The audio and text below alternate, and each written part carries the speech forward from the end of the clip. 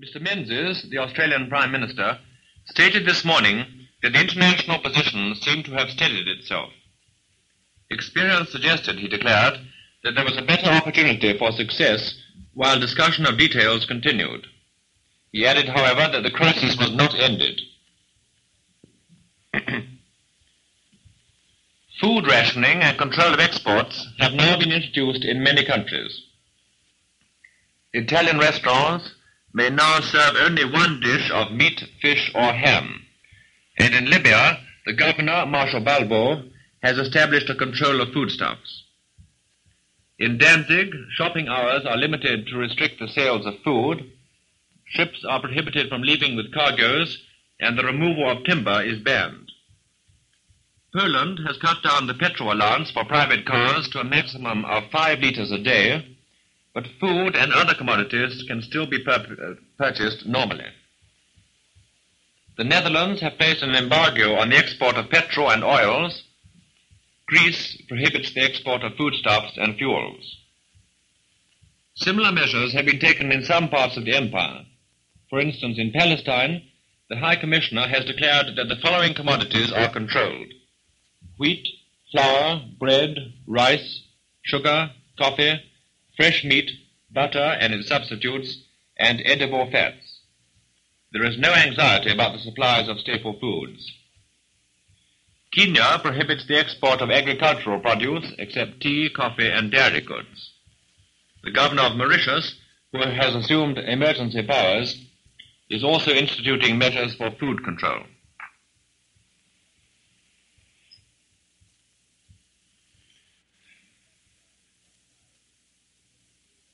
The British ambassador in Shanghai has issued regulations prohibiting the transfer of British ships anywhere in China except on the authority of the Board of Trade.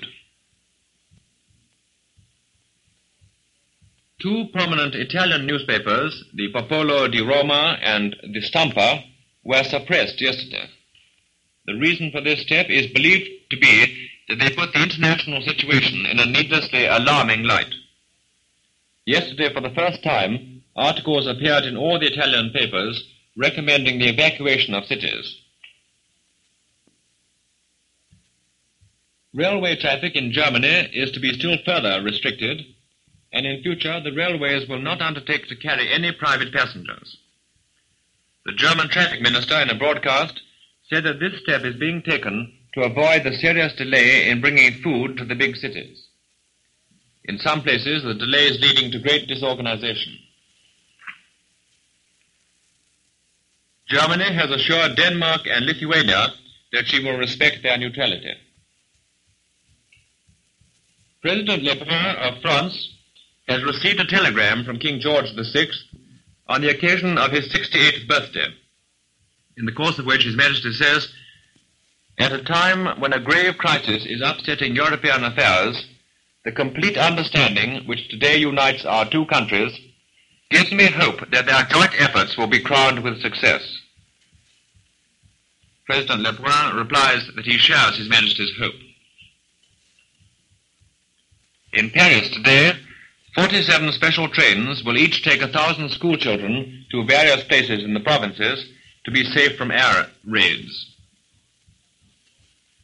All Paris cafes and restaurants have now been ordered to close at night from 11 o'clock onwards. Car headlights are banned and motorists are warned to drive very slowly. All French broadcasting stations are handed over from today to the military authorities. A single national news bulletin has been read from all stations since yesterday.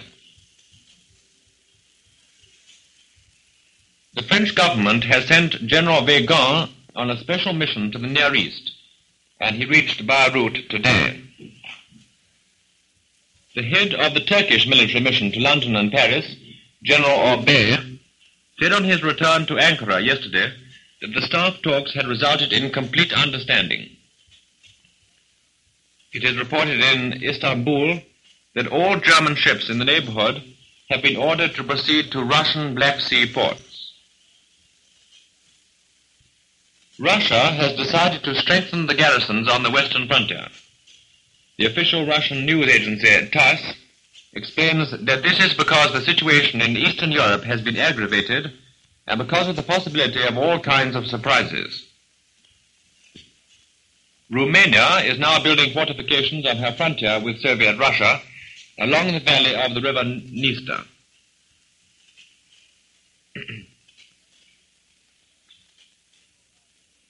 Japan's new Prime Minister, General Abe, and 9 other members of the cabinet were sworn in by the Emperor today. As forecast yesterday, General Abe also takes the portfolio of foreign affairs. The Minister of War is General Hatta, who was formerly Chief Aide-de-camp to the Emperor, and the Navy Minister is Vice Admiral Yoshida, Commander-in-Chief of the Combined Fleet. Mr. Katsuo Aoki becomes Minister of Finance, and Mr. Kanemitsu is Minister of Overseas Affairs. The leading Japanese newspapers today urged the new Premier to start with a clean slate in foreign policy. But the Kokumin Shimbun, which represents army views, maintains that in spite of the German-Soviet pact, there should be no compromise with Britain in China.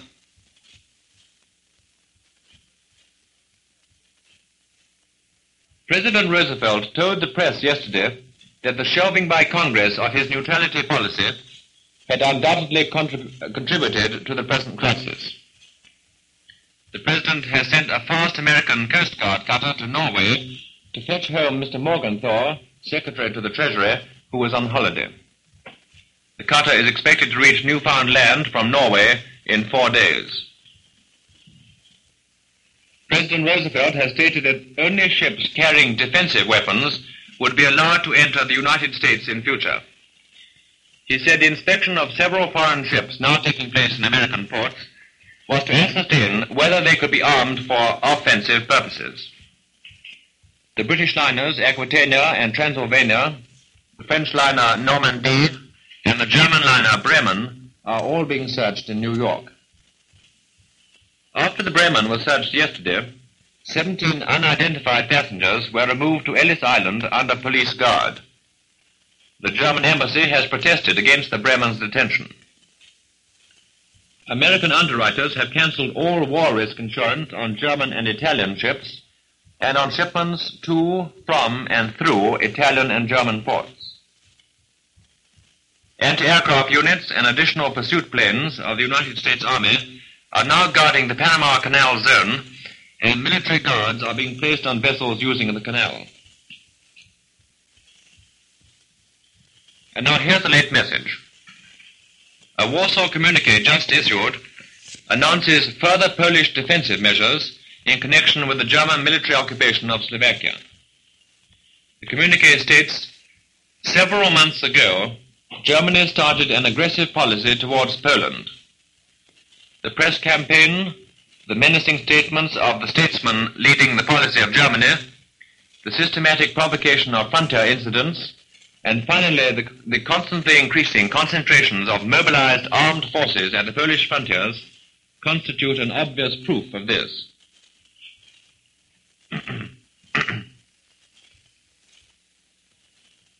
The Pan American Airways flying boat Californian Clipper, which has been making a survey flight across the Pacific, has arrived at Auckland, New Zealand. Round London, 110 mechanical excavators began work at 7 this morning, excavating earth for sandbags. Heavy lorries are distributing the bags throughout the London Civil Defence region. Members of the Civil Air Guard under the age of 32 are now being asked to stand by for further training as RAF pilots or crew. The Air Guard consists mostly of qualified civilian pilots who undertake to serve with the RAF if needed in an emergency.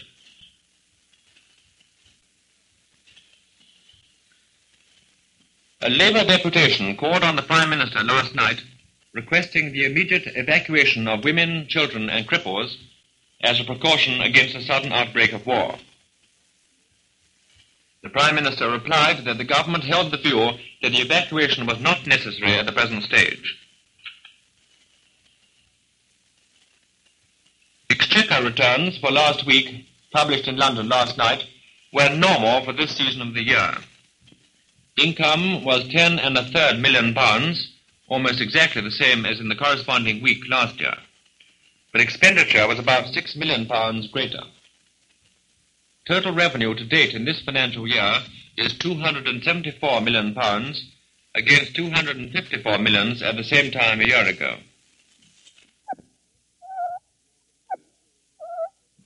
The first steps towards a more liberal rule in Yugoslavia and the granting of a large measure of self-rule to the Croats were taken last night by the new Yugoslav government.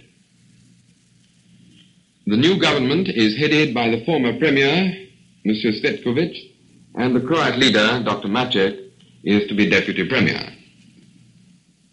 The cabinet is regarded as one of complete national unity because it includes altogether 5 Croats, 3 of the opposition Serb party, 1 Slovenian, and 1 Bosnian Mohammedan, in addition to 8 members of the Serb government party. The Ministry of Foreign Affairs remains in the hands of Mr. Cinka Markovic. The first act of the new government was to dissolve both houses of the present parliament. They have been given powers to introduce a new election act and laws granting a free press and the right of public assembly and association.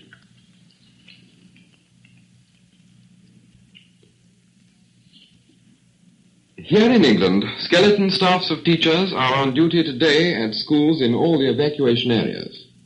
They are giving instructions to parents and children who were not able to attend yesterday to hear about the arrangements for the evacuation rehearsal tomorrow. All arrangements for the rehearsal are now complete, and children will attend at their usual school hour with a day's supply of food and changes of clothes. In a few cases, plans have been made for the children to start a little earlier than the normal school hours. Children are looking forward to the rehearsal as a big adventure, and their parents appear quite calm and pleased that the preparations are so well advanced.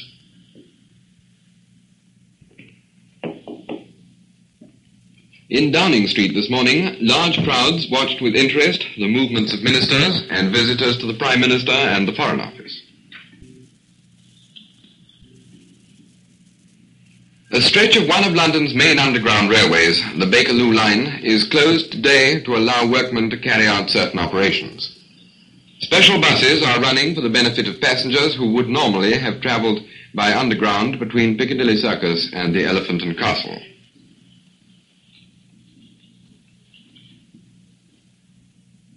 Her Majesty the Queen and the princesses, who are staying at Balmoral Castle while the King is in London, went shopping in Balata yesterday.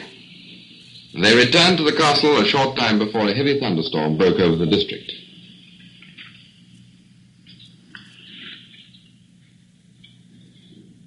In India, the Maharaja of Bikaner has issued a statement refuting suggestions that in recent negotiations about federation, the Indian princes were trying to take advantage of the European crisis. The statement says that the loyalty of the Indian states has no price and is not a matter for bargain or barter. The Maharaja recalls that last September he was the first to place the entire resources of the state at the king's disposal. The offer of the princes, the statement goes on, was obviously not confined to that particular crisis, but stands good for all emergencies such as the present. And it can safely be predicted that the princes of India will rally like one man round their beloved King Emperor and stand solid behind the empire should war unfortunately break out.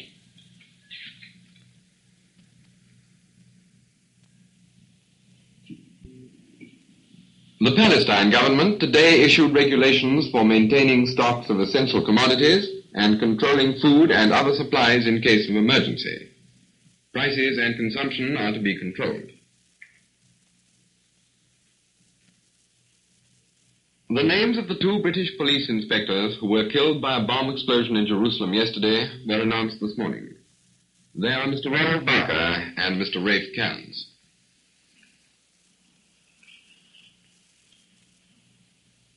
The Australian Cabinet held a special meeting today. The Prime Minister, Mr. Menzies, afterwards stated that the international situation had become more hopeful in the past 48 hours.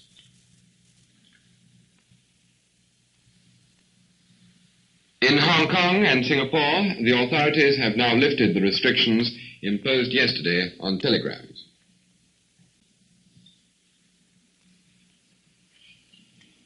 It is learnt in Tokyo today that the Japanese liner Yasukuni Maru, which is now at Hamburg, has taken on board 240 Japanese women and children out of the 500 Japanese living in Germany. Other ships are on their way to pick up the remainder, and also 1,200 Japanese in Great Britain and 450 in France. No arrangements have yet been made for the departure of Japanese from this country.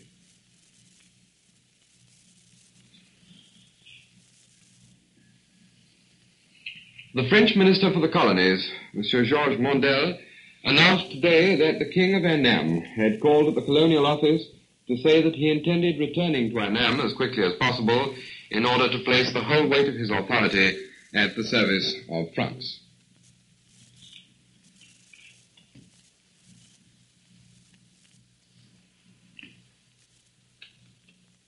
That is the end of the news.